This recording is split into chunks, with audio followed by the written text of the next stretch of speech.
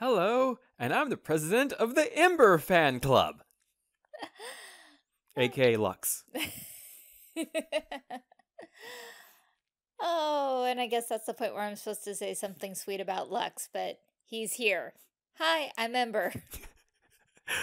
And this is our thoughts on My Little Pony, Friendship is Magic, Season 8, Episode 20, The Washouts. This episode has some cringy moments in it, but it wasn't the kind of cringy that makes us go, stop.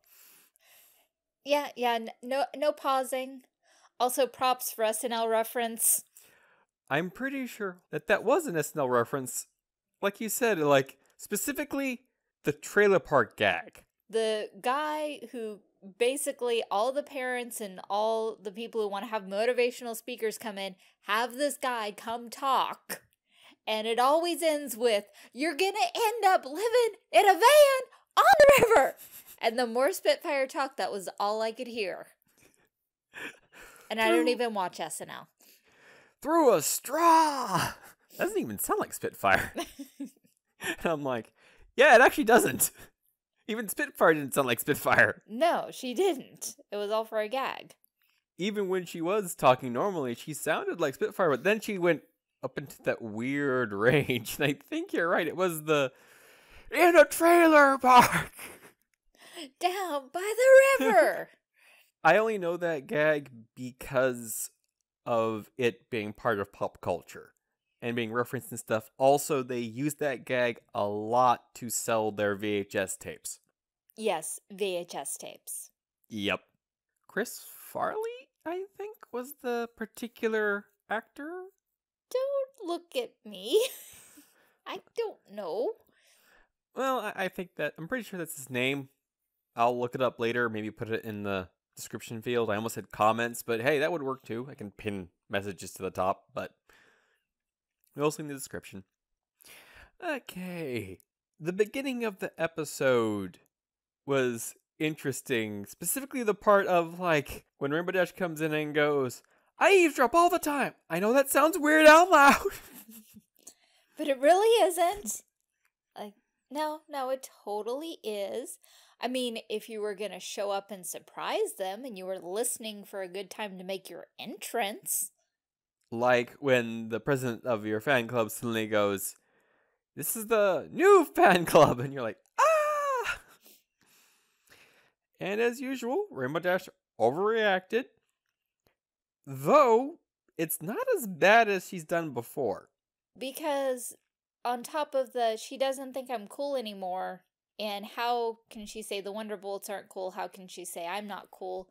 There's the actual danger factor of she could legitimately get hurt. So the overreaction was tempered with the very reasonable reaction of these stunts are dangerous. 'Cause, oh boy. 90s extreme. I kept waiting for Iron Will to actually be the announcer. Extreme. Oh my god, the 90s. Everything was extreme or not. I mean, really. I had a BMX Extreme, not. It was a regular bicycle. Yeah, because it was not extreme. Also, I'm wondering, was it even a BMX? Or was the whole thing not? I think it was actually made by the company that makes BMX, but it wasn't a BMX, because I have no idea what a definition of a BMX would be, but this thing definitely was not off-road in really any way other than mild dirt roads, which is what I had, plus mild sidewalks that led right into a highway. The most interesting thing where I lived, the highway. Sit there and watch cars drive by. Vroom. Ooh, today's a good day. That was a car. Ooh, it's a really good day. That was a semi. Or if you're really lucky, road construction. Ooh, there's a line. I'm going to go get the lemonade and sell this. Which is exactly what I did one summer. They were doing road construction. Entire line of people. They're thirsty. Let's get the lemonade. I made like $50. I did not witness any of this, but I can attest that it is true because I've been to the town next to the town that Lux grew up in. That was about as much motion sickness as I could handle. Yeah, it's lots of mountain roads, man. When you take Dramamine and you still get sick, you know it's bad. Oh yeah, and they do not grade these roads correctly. But back to the episode. Yep. Fun tangents are always fun. But I actually did like how surprisingly contained Rainbow Dash was. She was still bursting at the seams, but she still held herself in pretty well. Especially when she found out, you? Yeah, considering that lightning dust put all of Rainbow Dash's friends in danger. It's one thing to be reckless with yourself. It's another to put others in danger. It's like the difference between being a professional stunt person and being one of these geniuses that does sideshows. Though, speaking of those geniuses, well, specifically the geniuses of the Washouts, my favorite was Short Fuse. Well, he got way more lines. Also, was that really his name? What? Again, pony naming rules. Do you really name your child that? Hey, if he truly has a short fuse. Yeah, but how do you figure that out at birth? Lots and lots of crying and hitting you. At least that's my random guess. It's just, he reminded me a lot of a particular pigeon from a particular show called Good Feathers, I believe, which was a segment on Animaniacs. Really, I was thinking more of Anger from Inside Out. Because he was short and red and constantly blowing his top. That works too. Both of them are very valid. Because the main thing with one of the Good Feathers that you're thinking of, I can't remember their names right now, was he would mainly get worked up because he would misunderstand what someone else said. And he would get worked up based on that misinterpretation. Shortfuse just got mad because you spoke to him or he interacted with anything. This sandwich isn't good enough. It's an abomination. The tomato sandwich, it looked pretty tasty. I like tomato sandwiches. I also like tomato with a little bit of mayonnaise on top of it. Delicious. Or a nice mutton lettuce. Lots and lots of references in this episode. Check. Any particular points you'd like to go over?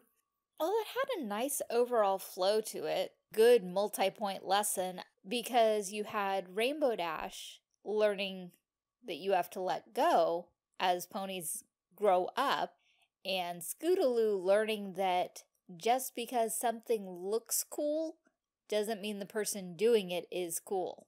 That also reminded me of the fact that we got confirmation that Scotloo actually can't fly. They've never actually said it in the show. They've implied it heavily. They've never actually flat out said it.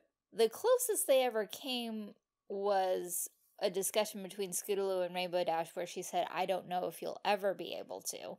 But that was the closest. This time we got it flat out stated, yelling, I can't do this. Which is perfectly okay. She's got like motors on her back, man. She can get that scooter going quick. It's one of the things Rainbow Dash really likes about her. Is how awesome she is on that scooter. Because it's not about being a flyer, it's about being good. And yeah, she could totally do stunts with her scooter. I could see her doing that. And even doing a stunt show sort of Wonderbolt-like.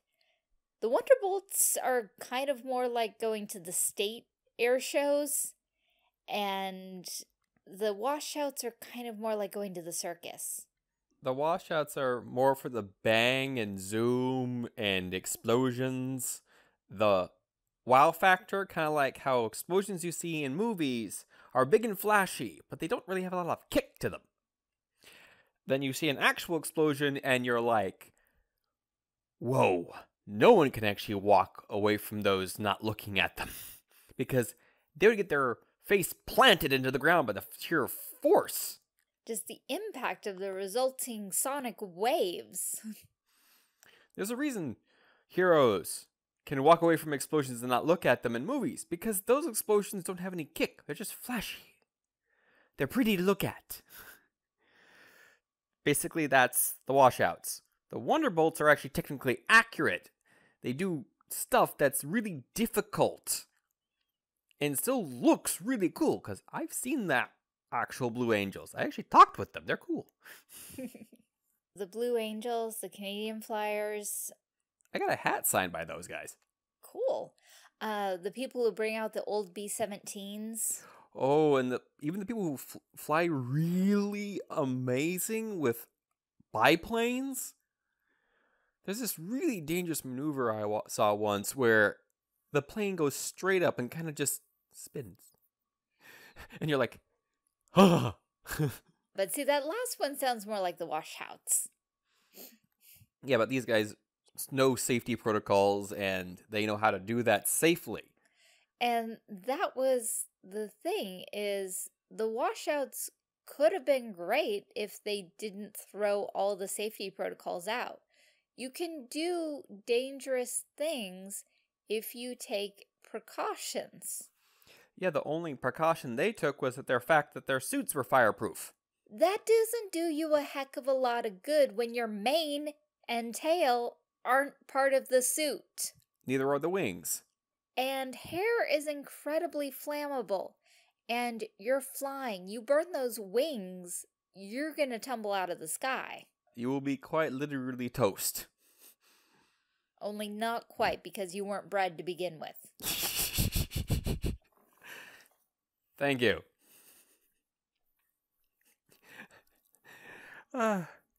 You literally said you couldn't get out of bed. I'm gonna literally take this crowbar upside your head. Yes, 'cause I hate those word crimes. As you can tell, we really love Word Al. I don't know why they call me Al. The animation was really good in this episode, too. The animation was really good. I like how Rainbow Dash got totally pulled into the show, because you take an experienced professional flyer and then she's impressed. That gives the audience a point of reference of what the caliber of the flyers are. Because if they were slipshod, she would have been talking about that despite the danger. And it's the fact that they were washouts from the Wonderbolts is the fact that that's why they were so talented. Problem is, they didn't want to follow safety protocols to make sure that they lived to fly another day. And because all of them, by the sound of it, that was, other than Explosion mixed Explosion, or Hot-Headed One, or Short Fuse. I also wanted to call him Little Round, but that doesn't quite work. I don't know what thing he broke other than probably shouting at Spitfire. Well, he would be a disciplinary problem because he would be talking back to a superior and disrespecting a superior. Yeah, because other than those things, they're all great flyers. It's not about ability. It's about logic and safety. Logically, you can only do stunts like that so many times before you get hurt. Yeah. I mean, they even showed one of the three being hurt. And having to stay out for a couple of sessions. She even said that we have an opening now because she's hurt for a little bit. If they just tightened up safety protocols a little bit, they could actually launch themselves even further than they are right now, because they would be like an alternative to the Wonderbolts, kind of like we have other Air Force and other flying teams that do shows. And just to go away from aerial for a moment, it's just aerial forces are the most convenient to compare to Pegasi. It's like different race teams because there's different circuits. Because there's the US circuit and there's the European circuit. I'm pretty sure the Griffins would love their show. I'm sure they would. And probably the Hippogriffs too, because the Hippogriffs seem to love everything. Dragons would really like the show too. Except for the part where they're ponies. Yeah, the difference between a pony audience and a dragon audience for the show is the dragon audience be like, "Oh," because the dragon audience be like, "Oh, they missed. Oh, it's gonna get up. Oh, man. Why isn't that pony on fire? Someone breathe on him." That's the main difference right there. And the Griffin audience would just be catcalling how they could outfly those guys. There is a Griffin team out there. Because we saw them at the Equestrian Games. The color design, I kept going back and forth between Green Hornet and Changelings. Ah, you mean the Kato show? In, like, a lot of other countries, it was known as the Kato show. Because Kato was way cooler. That was the only reason to watch old school Green Hornet. That's actually the only reason to watch the reboot movie that they did a while ago. The guy that got to play Kato, excellent. But yeah, that was what the color scheme made me think of. That and Changelings. So I was ready for them to be rogue changelings. I was ready for them to be superheroes, and this was their side hustle that allowed them to travel. That's an idea, though. They should totally get a changeling. Because it could so up their game. Because the changeling can change. Like, in mid-flight, through things. Like, oh, that'd be so awesome. We're already improving. This is just how I am. It's like, ooh, hey, it would be neat if that happened. Ooh, changelings would make that. Ooh, ooh, ooh, ooh, ooh. I can't help it. I like creating stories. I like drawing things. I like coming up with interesting ideas. I knew Rainbow Dash was going to swoop in and save Scotloo. I like lightning dust like, oh, yeah. Like, oh, if I would have done this act myself. You mean, like, right now? What? Uh-oh. Ah! I did not understand what she said as she flew into the sky. It was probably something best not repeated, but the last thing I remember hearing was Rivals for Life. Ah, that was probably it.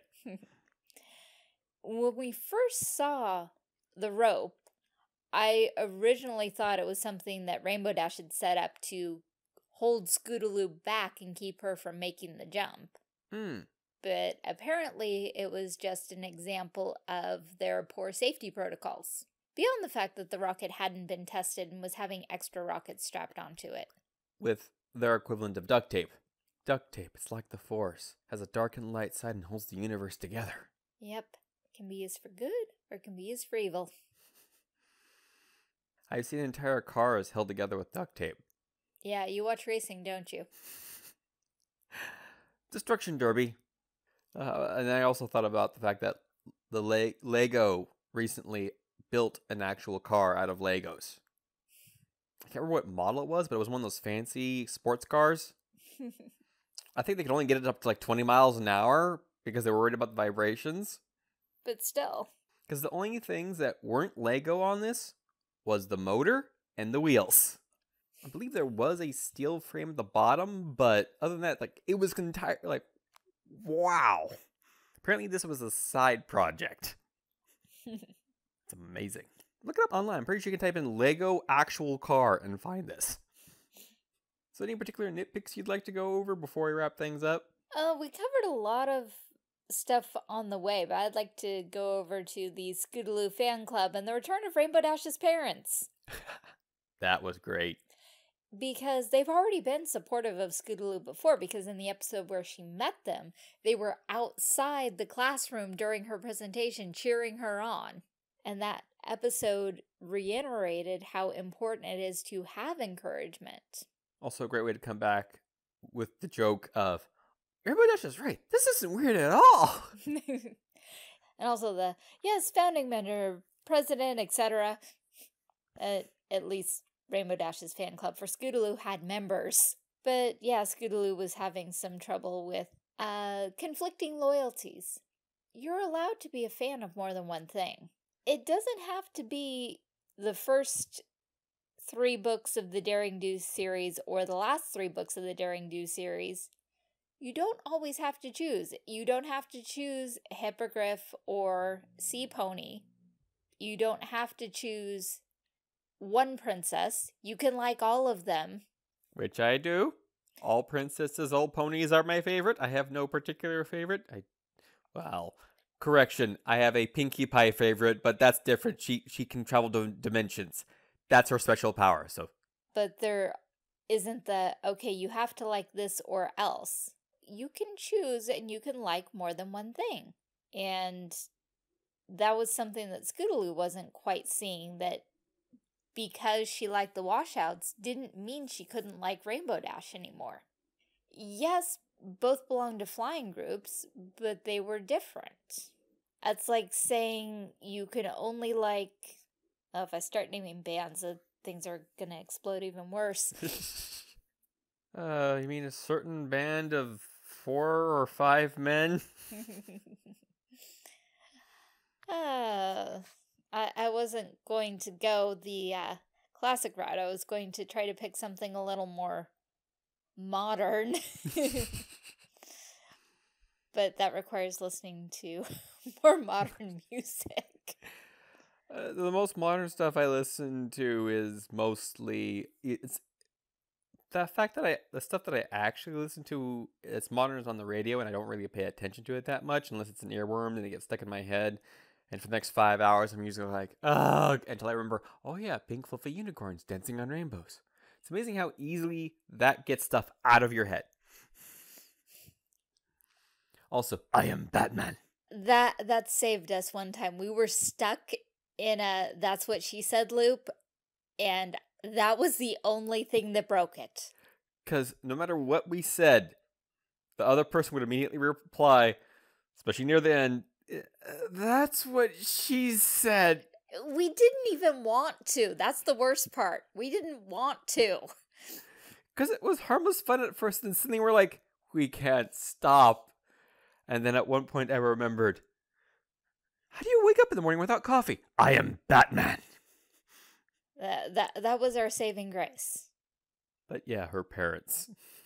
Rainbow Dash's parents. For those of you not following along on our randomness. Yeah, we got back to here eventually. Also, I think there were a couple of members from the Rainbow Dash fan club in there too. Because they were probably actually more fans of Scotloo, especially after all 8 seasons. Woo! And considering she put the fan club together, she chairs it, she arranges the meetings.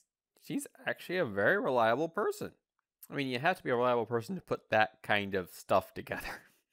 And then there's me, who puts together a podcast. Now, we're pretty consistent. I mean, we're not Watch Mojo. We don't have a new video every day, but we have 2 up a week, and we haven't skipped. I try.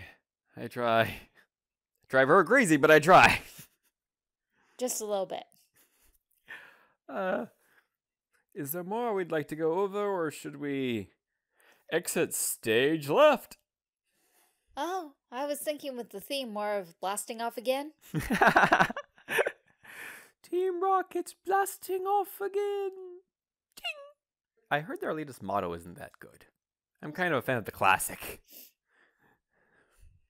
Prepare for trouble. And make it double. To protect the world from devastation. To defend all peoples within our nation. To denounce the evils of truth and love. To extend our reach to the stars above. Jesse. James. Team Rocket, blast off at the speed of light. Surrender now or prepare to fight. Meowth. That's right.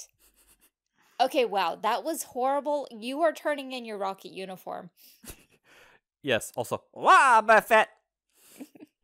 Those who don't know about the editing, I flubbed that several times. You get to hear the edited version. Yeah, the one where Ember's not glaring. Well, he edits out the glaring. Outro.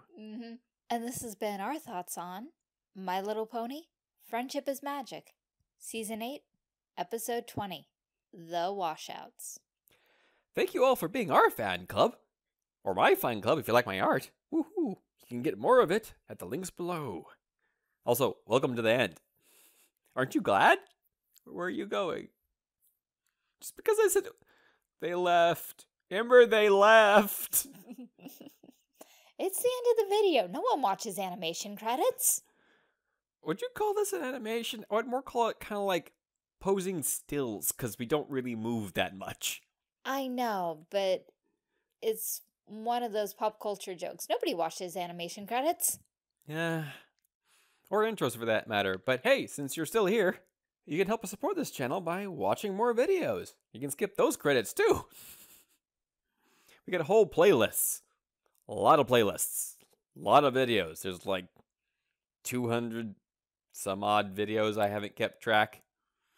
I would have to look. But we also have another show, as we mentioned before, on Wednesdays. Ember's Reading Room, where we revisit childhood memories of books as we read them. And also give our adult perspective on them now. Ooh boy, some of those books. One surprised us. Go ahead and find it and put the title in the comments. Also, you can support us in other ways by sharing the video, liking the video. As I said, comment below. There's also ways you can support us through money. Like, for instance, if you like the art, you can get your own. Yeah, you can take your idea, tell it to me. I will tell you how much it would cost for me to make it. You pay me, and I make it for you, and I deliver it to your inbox. Isn't that wonderful? Also, there's a Patreon. It's only $1 a month to start. Well, it's always $1 a month if you pick the $1 a month option. There's also a $5 option to get higher resolutions of the art you see on screen. But the $1 option gets you the right to comment on my posts, vote on polls I put up. It's wonderful. You also get to make suggestions of art you'd like me to see me draw. Or I can color something in, or, just let me know in the comments. I'll make a poll, and you can vote on it.